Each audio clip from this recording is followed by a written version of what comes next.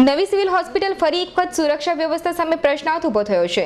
ગુરુવારે મધરાત્રે હોસ્પિટલના main gate પર સ્વપ્નિલ શુરતી નામના યુવાનને તેના પરિચિત સાથે ઝઘડો થયો હતો। દારૂના નશામાં ધૂત બંને જણા હોસ્પિટલના પાર્કિંગ સુધી ધસી આવ્યા હતા। એક કારના કાચ તોડી નાખ્યો હતો। ઘટનાની જાણ થતાં સિવિલ હોસ્પિટલ પોલીસ ચોકીનો કોન્સ્ટેબલ દોડી આવ્યો હતો અને મામલો થાળે પાડવા પ્રયાસ કરતા સ્વપ્નિલ ત્યાંથી ભાગી ગયો હતો, જેથી તેની સાથે ઝઘડો કરી રહેલા યુવાનને કોન્સ્ટેબલે પોલીસ ચોકીમાં બેસાડી દીધો હતો। પરંતુ માથાભારે પ્રકૃતિનો સ્વપ્નિલ 15 મિનિટ પછી 4 થી 5 યુવાનો સાથે હોકી, લાકડાના ફટકા અને ચપ્પુ સાથે ધસી આવ્યો હતો અને પોલીસ ચોકીમાં ઘૂસી ગયો હતો।